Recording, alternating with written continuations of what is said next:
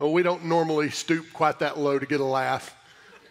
But, well, if you have been around a while, you know that I'm a big football fan. I'm not going to tell you what team I root for because it might upset some of you, so I'm just not going to say that. Like there might be first-time guests here today, and maybe you root for a different team. I'm not going to tell you what team I root for because, you know. But one of the things that I love about the team that I do root for is the team dynamics. I told you we don't stoop that low to get a laugh. Only highbrow humor here at Karis City.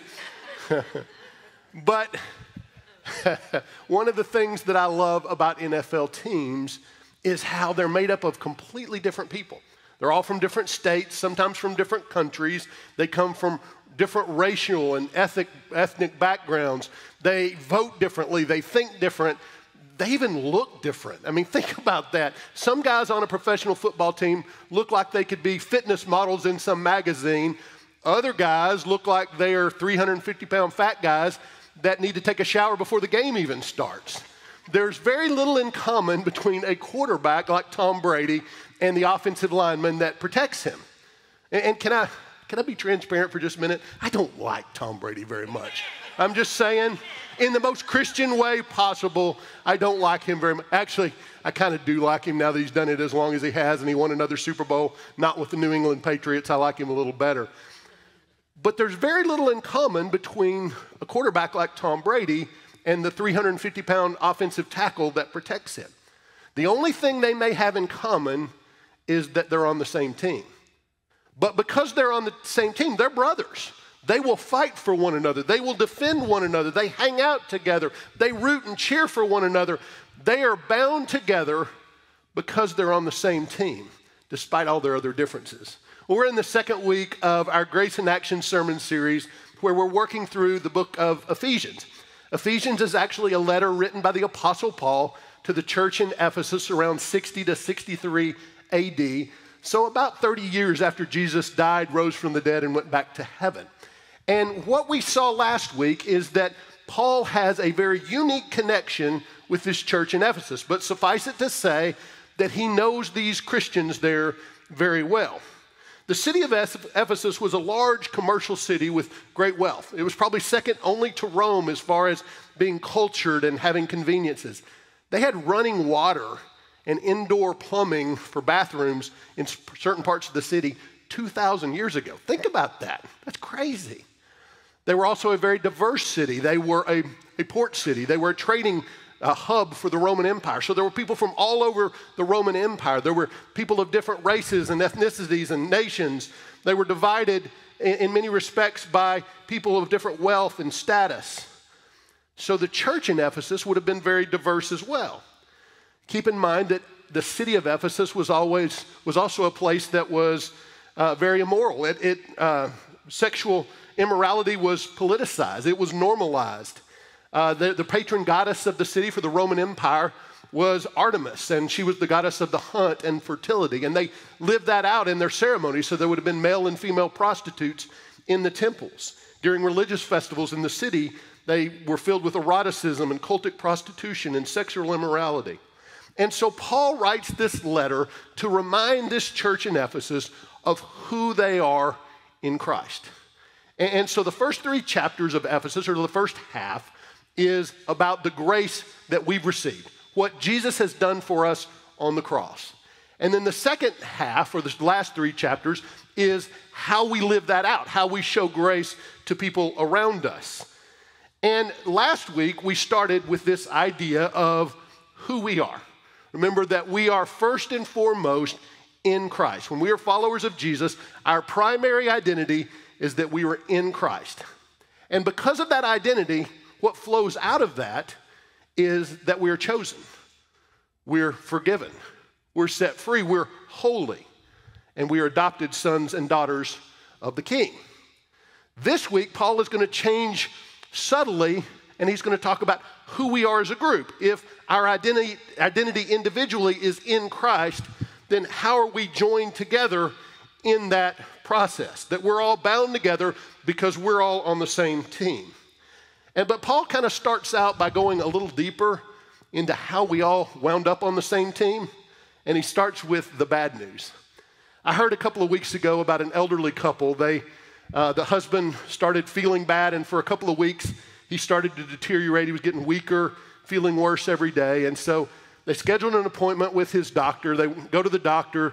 Doctor does a physical, runs a bunch of tests, has them come back 3 days later to give them the prognosis. And the husband is very worried about his health, and so the doctor doesn't want to upset him more. So he pulls the wife out of the exam room and pulls her out into the hall and says, I want to tell you where we are. I want to give you some bad news and some good news. He says, the bad news is that your husband is getting weaker because his body isn't absorbing nutrients the way it's supposed to. And so that's causing him to grow weak. But his immune system is also failing, and so he is starting to struggle with more infections and sickness than he would. And if nothing's done, he's going to continue to deteriorate over the next few weeks until there's nothing that can be done for him. And she was very concerned, and she said, so doctor, what's the good news? He said, well, the good news is with proper nutrition and cleanliness, he can hopefully go back to living a long life and finish out and go back to the health the way it was. But here's what's so important. He said, you're going to have to cook 3 big home-cooked meals every single day to get his nutrition up. And you're going to need to religiously clean the house to make sure it's clean and sanitary for him so that he can improve. She said, I understand. So she left the doctor's office and she goes back into the exam room, and her nervous husband said, what'd he say? She said, you're going to die. So she just delivered the bad news. And Paul starts Ephesians 2 by giving us the bad news. Look at Ephesians 2, 1 through 3. As for you, you were dead in your transgressions and sins in which you used to live when you followed the ways of this world and of the ruler of the kingdom of the air, the spirit who is now at work in those who are disobedient. All of us also lived among them at one time, gratifying the cravings of our flesh and following its desires and thoughts. Like the rest, we were by nature deserving of wrath. So Paul starts off and gives us the really bad news. We were created by a perfect God, and we're not perfect. In fact, we're far from it. And so what Paul says is that because of our sin, because of our disobedience to God, we are deserving of God's wrath. Now that's the bad news, and if he stopped there, it'd be a really depressing letter, and it'd also be a much shorter sermon. But he doesn't stop there. He goes on and gives us the really good news. But because of his great love for us, God, who is rich in mercy, made us alive with Christ, even when we were dead in our transgressions. It is by grace you have been saved. And God raised us up with Christ and seated us with him in the heavenly realms in Christ Jesus, in order that in the coming ages he might show the incomparable riches of his grace expressed in his kindness to us in Christ Jesus. For it is by grace you have been saved, through faith. And this is not from yourself, it is the gift of God, not by works, so that no one can boast. For we are God's handiwork, created in Christ Jesus to do good works, which God prepared in advance for us to do. So Paul gives us the bad news that we are dead in our transgressions. Then he gives us the really good news and says that even though we deserve death because of our sin and disobedience, that God sent his only son, Jesus, who took that wrath, paid the price of that sin so that we can be made alive in Christ. That's what makes us in Christ. So when we follow Jesus, when we make him our Lord and Savior, we are saved by grace through our faith. And that's what Paul's saying. But then he goes on and he says, okay, so that is your identity. You're all fallen by your own sin. You are all saved by grace, but that then bonds us together so that we are one people out of that. And notice through that whole passage, we see grace over and over again, this word grace. The Greek word that was originally used by Paul here was the word charis, which is where our church name comes from, charis. And charis literally means the undeserved or the unmerited favor of God. And so what Paul is saying is that we have received this grace from God, and that we are bound together as one people based on that grace. We're united. We're on the same team because we have this common identity. Look at what he says next, and when he's talking about this team that we're on. This is Ephesians 2, 11 through 22. And notice he's talking to Gentiles, which is us, non-Jewish people. And notice that he starts with the word therefore. And so what he is saying here is, because we are all saved by grace, we're all in this together, therefore. Remember that formerly you who are Gentiles by birth and called uncircumcised by those who call themselves the circumcision, which is done in the body by human hands. Remember that in this time you were separated from Christ, excluded from citizenship in Israel, and foreigners to the covenants of the promise, without hope and without God in the world. But now in Christ Jesus, you who were once far away have been brought near by the blood of Christ. For he himself is our peace, who has made the two groups one and has destroyed the barrier, the dividing wall of hostility, by setting aside in his flesh the law with its commands and regulations. His purpose was to create in himself one new humanity out of two, thus making peace. And in one body to reconcile both of them to God through the cross, by which he put to death their hostility. He came and preached peace to you who were far away, and peace to those who were near. For through him we both have access to the Father by one Spirit. Consequently, you are no longer foreigners and strangers, but fellow citizens with God's people and also members of his household, built on the foundation of the apostles and the prophets, with Christ Jesus himself as the chief cornerstone. In him the whole building is joined together and rises to become a holy temple in the Lord. And in him you too are being built together to become a dwelling in which God lives by the Spirit. Paul gives us the bad news and the good news, and he says we're joined together by that. But there was division in the early church. The biggest division was between Jewish Christians and Gentile Christians. The Jewish Christians, they had been God's chosen people for about 2,000 years by this point, and suddenly the Gentiles, or the rest of us, were suddenly made part of the team, and it caused problems and divisions. And there were other divisions caused by race and ethnicity and different socioeconomic backgrounds, but this Jewish and Gentile difference was a big deal. And look, there were real differences between the Jewish Christians and the Gentile Christians. For instance, Jewish men were all circumcised, and he's talking about that here. And so that was something they did to show they were part of the team. They had taken a step to show they were part of the team, and the Gentile men hadn't done that. And that frustrated some of the Jewish believers. They felt like that you had to be circumcised to be part of the team. But the Jewish Christians were also used to being treated differently based on their religion. Did you know actually the temple in Jerusalem was built of this series of walls or courtyards that really separated groups from one another? And so they would have understood that. And I want to look for just a minute at kind of a diagram of the Jewish temple in Jerusalem. So out you have this big area called the Court of the Gentiles outside the main temple complex. And this is as far as non-Jewish people could go. That wall that you see there in yellow was a dividing wall. Only Jewish people could go through that wall. In 1871, archaeologists actually uncovered a part of this wall, and it had a sign on it that said that foreigners couldn't pass through the gate, and if they did, it was punishable by death. So that's how serious they were. And then inside that wall, there was the court of women. And so in that area, Jewish women could go, but they couldn't go any further. And so there was another wall that you can see that divided the Jewish men from the Jewish women. And then even inside the temple complex itself, there were other dividing walls. So even Jewish men were separated. You had to have the certain background, certain religious credentials to go further. And so when the Ephesian church read this letter from Paul talking about walls, they knew what he was talking about. He was talking about the walls in the temple in Jerusalem. And Paul's saying in this new Christian church, there are no longer any physical walls, but then he talks about these walls of hostility. He said Christ came to tear those walls of hostility down as well. See, the problem is that the Jewish Christians were still separating themselves from the Gentile Christians. And people were separating themselves into different groups based on ethnicity and race and their socioeconomic status. And look, to a certain extent, we identify with people that have similar interests with us. For instance, if you're at a party and you're talking to somebody and they tell you they have the same job you do, you've now got something in common to talk about. Or if their kids went to the same high school or the same college as your kids, you've got an identity that's common and you begin to have something you can talk about. We can even identify with other people based on past mistakes. There may be people that have very little in common except they're both in AA. And so they have that common addiction background that kind of unifies them.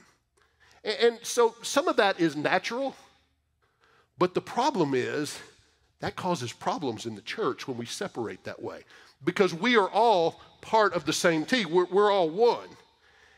So there was a psychology experiment done back in 1954 called the Robbers Cave experiment. I don't know if you've heard about that, but it's called the Robbers Cave experiment because it was conducted at Robbers Cave State Park in Oklahoma.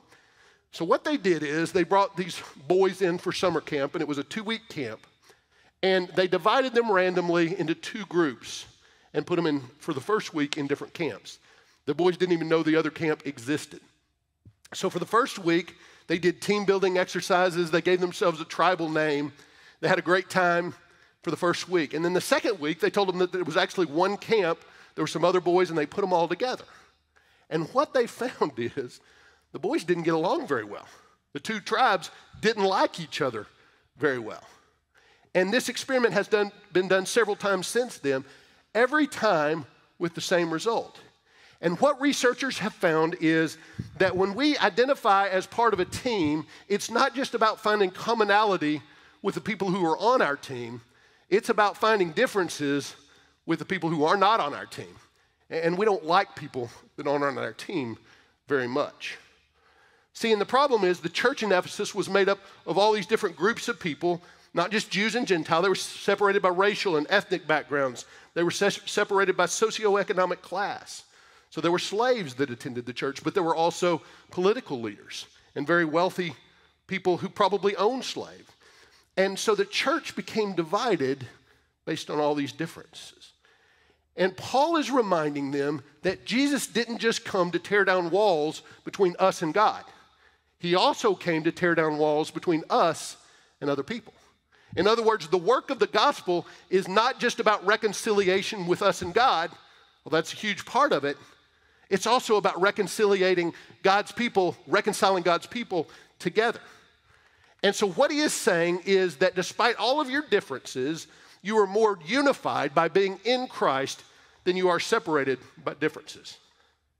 And look, our churches today, we don't have dividing walls in our churches, but we still divide up based on different backgrounds. The reality is there are typically churches that are made up of mostly white people, or Hispanic people, or black people. And what happens is we don't see things eye to eye. We don't think about certain things the same way. And so there's this tendency to separate into groups of people that we identify with, and we kind of think the same way. And I'm going to be honest. I think one of the biggest dividers between white Christians and black Christians is the lens through which we view things. We view things through a little different lens, and it causes us to think a little different ways, and sometimes we don't understand one another. Let me give you an example. Take an incident where a black man is injured or killed by a white police officer during an arrest. As a white Christian, the first thing that happens, yes, I'm white, if you didn't figure that out, some of you are going to be surprised. But as a white Christian, the first thing is, I'm sad because I know what this incident is going to do to further racial division in our country. But then the next thing is I want evidence. I want to see who's at fault. And so I'm going to withhold judgment until I see enough evidence to figure out what happened. So I'll wonder, is there a video that I can watch? Did the person being arrested, they have a gun? Were they armed? Did the police officer fear for his life? Were other people in danger? How much was this person resisting arrest before this shooting occurred? And I'm analyzing all of those different things, and I'm withholding judgment until I see that. See, I view this incident through my lens of never experiencing mistreatment by the police and by the lens of never experiencing racial hatred or racial diversion or division. And so that's my lens. It just is. And our black brothers and sisters view it through a different lens because our black brothers and sisters may have experienced racial hatred or racism firsthand. They've also heard stories from their parents and grandparents about a day when they had to drink out of a different water faucet, when they had to go to different schools, when they had to sit in the back of the bus. They hear stories about the murder of the Dr. Reverend Martin Luther King Jr., who was an ambassador for racial reconciliation and peace and love. That's a different lens. They have a different perspective that they bring into that moment. And so it's not surprising that they may see that isolated incident different than a white Christian. And so I want to talk real directly to white and black Christians for just a minute, because I think that's a big dividing area in our nation and in our churches. I want to first talk to white Christians. We need to understand as best we can the different lens that black Christians are looking at incidents through. And we need to hurt with and for our black brothers and sisters, even if we don't fully understand where they're coming from. We may not understand the emotion they're experiencing. We may not understand the reason they're reacting the way they are, but we need to understand it's because they're looking at it through a different lens. And we can hurt with them and cry with them, even if we fully don't appreciate the emotion they're experiencing or why they're experiencing it. So I've got 4 kids, so I've been through 4 different births. I've never had pain one time. Never had an epidural, no pain medicine, because I'm tough. No, I haven't had any of that because I have not experienced childbirth the way my wife has. So when my son Doug was born, we waited too long to go from Katy down to the medical center, and so she was way along in her contractions, and so I put her in the Suburban back seat, and I'm driving literally 110 miles an hour down I-10 at 11:30 at night. She's in the back screaming in pain. We had a very different experience that night. I will say that only one of us risked going to jail, though. I do not understand childbirth from her perspective, but that doesn't mean that I can't hurt with her and for her. You understand what I'm saying? It's the same with our black brothers and sisters. We may not fully understand what they're going through, but we can hurt with them and for them. All right, let me talk to our black brothers and sisters in Christ. You have to understand that we don't understand. As hard as we try to see things from your perspective, we don't, because we can't. And so you've got to be slow to get upset when you see somebody that says something that feels a little insensitive, or you see a post on Facebook that you don't agree with. Give us the benefit of the doubt, because we're not necessarily trying to be insensitive. We just don't see it from the same perspective. We don't understand it. Now, let me be clear. There are idiots. There are dumb Christians that post mean and hateful things on Facebook. I see them. But most Christians are not that way. And so I would challenge you to give us the benefit of the doubt and to try to understand our perspective and where we're coming from, and to forgive us when we say something that feels a little insensitive, or we say something that you don't understand or agree with. We are all on the same page because we are all in Christ. Look, I should have more in common with a black person who follows Jesus than a white person who does not. I should have more in common with a Christian in China who lives halfway around the world than a white person who lives next door to me that does not follow Jesus. Our commonality, the thing that bonds us together and unifies us, is that we are in Christ. That's what's most true. And so we need to stop building walls based on our differences and start building bridges based on the thing that unifies us. Another area where we can be divided is politics. See, we start to identify as Team Democrat or Team Republican. And we start to get upset with people who don't see things the way we do. It causes us to look at even Bible issues. It causes us to look at church issues through a different lens, because we are first and foremost a Republican or a Democrat. We even talk about identity politics, because politics becomes the most true thing about us. And so that affects the way we see the world, and we start to dislike people on the other team that don't agree with us. And when that happens, it causes disconnections and disagreements in the church. We're building walls instead of bridges. You may not realize this, but throughout Jesus' ministry, do you know he almost never talked about politics in his preaching and teaching? Almost never. And at first glance, it almost didn't even feel right. Because think about the political situation they were living in. They were a conquered nation. They lived under the rule of the Roman Empire. In other words, a king called a Caesar. They were a conquered country, and so there was slavery, there was unfair taxation, there was political intrigue, there was violence, corruption. They had very little say in their political future. And so let me be clear.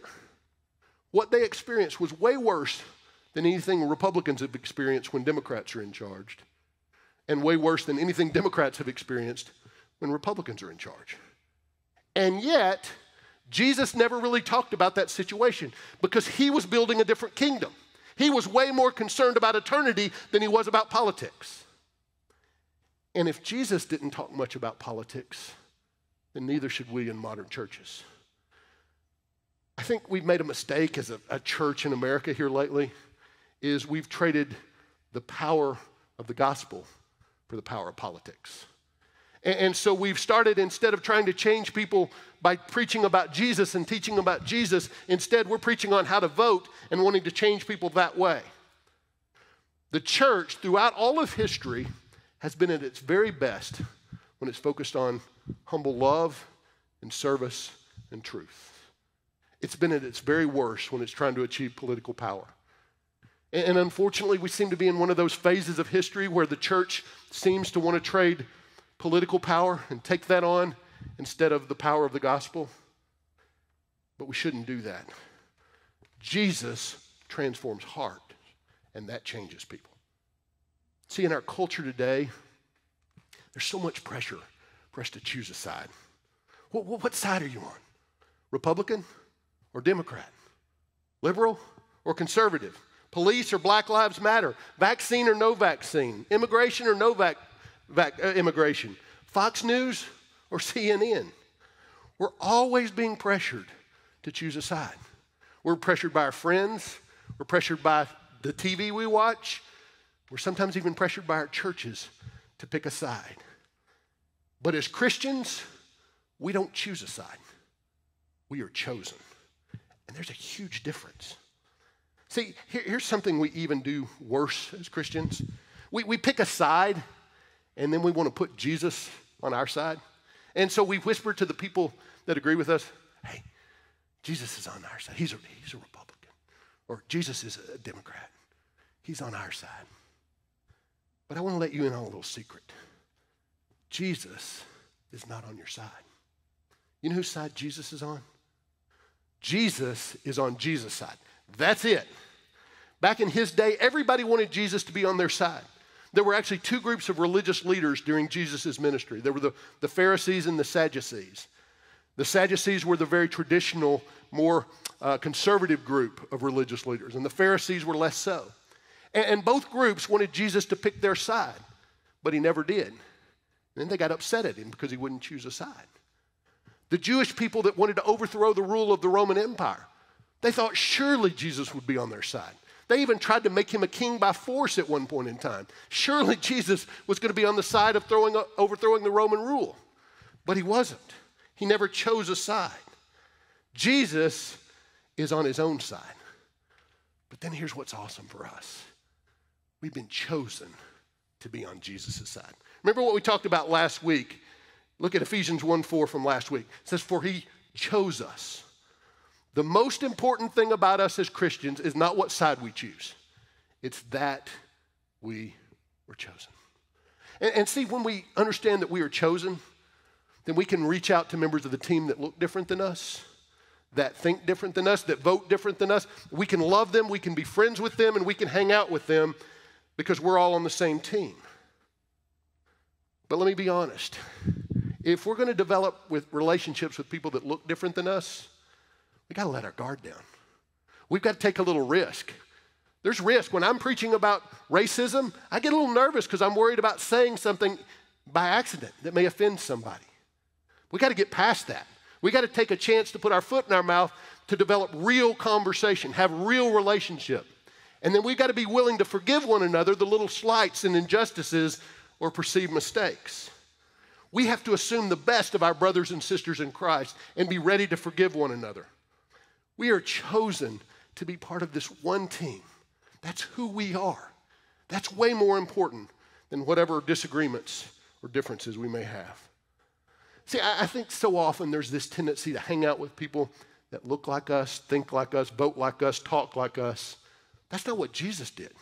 Jesus went out of his way to hang out with people that were completely different. You know, if you read much about Jesus' ministry, you see that sinners love Jesus. but you also see that Jesus loved sinners. And Jesus wasn't just hanging out with sinners because he was trying to change them. He hung out with sinners because he loved them just like they were. So here's the thing. If our primary identity is in Christ, then our primary mission that flows out of that identity is to bring other people into that same identity and relationship. Look at what Paul says about this in his letter to the church in Corinth. This is 2 Corinthians 5, 18 through 20. All this is from God, who reconciled us to himself through Christ and then gave us the ministry of reconciliation. That God was reconciling the world to himself in Christ, not counting people's sins against them. And he has committed us to the message of reconciliation. Listen to this.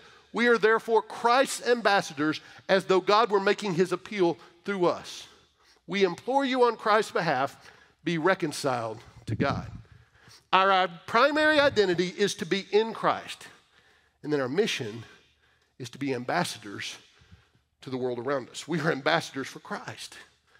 It's a little humbling, isn't it?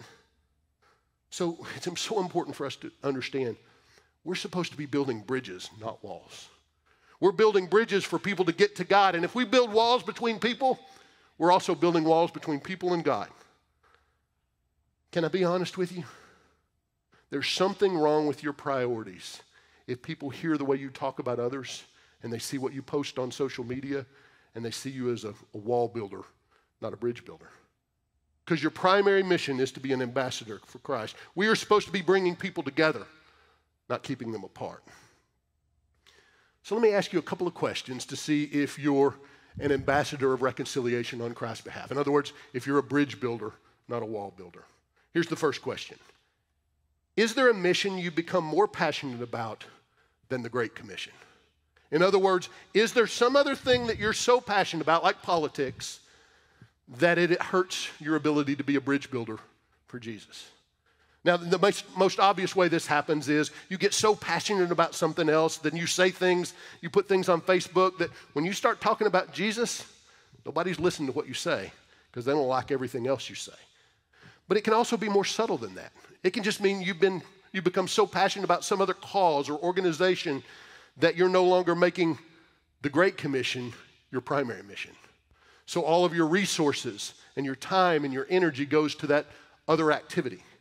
Maybe that's something beautiful and good. Maybe you serve at a dog shelter. It's a great mission, but it's not the Great Commission. It's not where your primary passion is. No mission should be more important than the Great Commission. Here's the other question. Have you made your opinions a relationship test? In other words, are there things that you're so serious about, that you're so committed to, that you can't even hang out and be friends with people that disagree with you on that issue? Look, I have strong opinions on certain issues.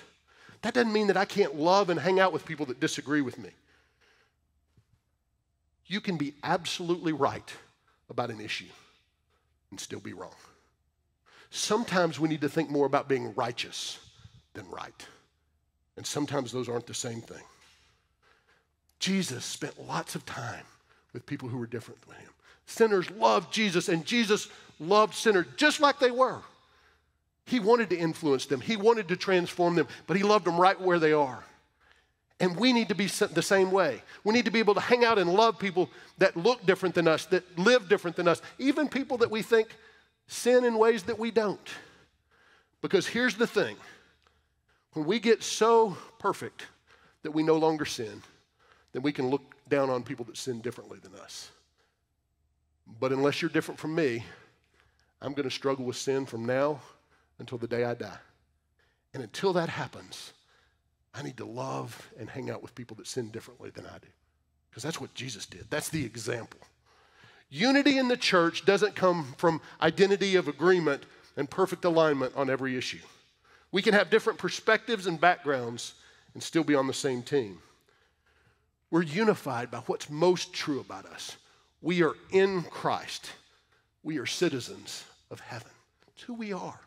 That's our unity. I love the Apostle John in the book of Revelation. He's given a little peek into what heaven's going to look like someday. And here's what he wrote. This is Revelation 7, 9 through 10. This is what he saw when he peeked into heaven. After this I looked, and there was before me a great multitude that no one could count, from every nation, tribe, people, and language, standing before the throne and before the Lamb. They were wearing white robes and were holding palm branches in their hands. And they cried out in a loud voice, "Salvation belongs to our God who sits on the throne and to the Lamb." Did you notice in that description of heaven, there were differences? The Bible says that in heaven, there's every nation, every tribe, every language, every people group are represented there. The differences are beautiful. They're to be celebrated. What unifies those people in heaven is the salvation of God. We are all in this together, and because we are saved by grace through our faith, we are in Christ. That's our identity. We want to be a church that looks like heaven looks, with people of different races, ethnicities, ages, backgrounds, jobs, economics. We want people who have different ideas, people who vote different ways. What we want to be a church of is people who love Jesus with all our hearts and then show grace and love and truth to the world around us. True unity, not going to be easy. It means sometimes that we have to give up some of our preferences. It means that we have to be not so concerned about being right all the time that we lose our righteousness. It may mean that you need to be more focused on love and grace first and then share truth. See, if we're going to live out our name, Kara City, we got to lead with grace, because that's what it means. We never shy away from truth, but we start with grace. So important. If we are going to be a church that changes our city through grace, we have to be more unified around the gospel than we are divided by our differences. Let's pray.